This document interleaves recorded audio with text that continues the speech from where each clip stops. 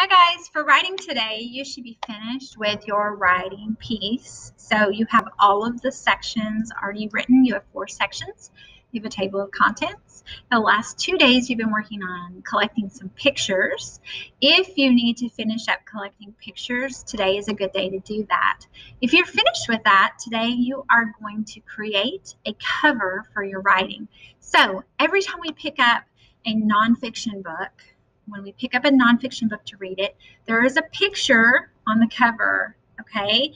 On the cover, there's either a drawing or a photograph, okay? So I'm going to give you the option. You can draw a picture of the animal that you're teaching about, okay? Or you can print a picture for your cover.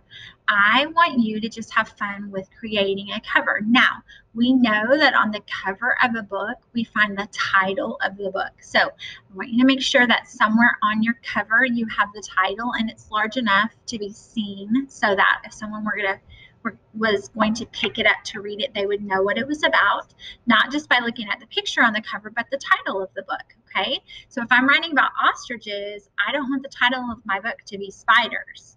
If I'm writing about parrots, I don't want my title to be ostriches or anything else. I want it to be a title that's going to match what your book is about, okay? So you need to have the title, but also on the cover usually is the author's name. You are the author. So somewhere on your title page or on your cover, you're going to put, you can either write author and put your name or by and put your name. Okay, so I want you to make the cover for your book today. I want you to have fun with it. You are publishing a piece of nonfiction writing, okay?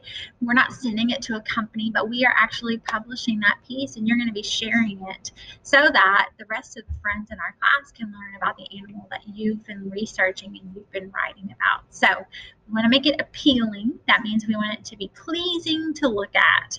So either draw a picture or a couple of pictures that have to do with your animal, or you can print pictures that have to do with your animal that you would like to put on the cover of your book. So create your cover today, and I hope that you have a great time with that.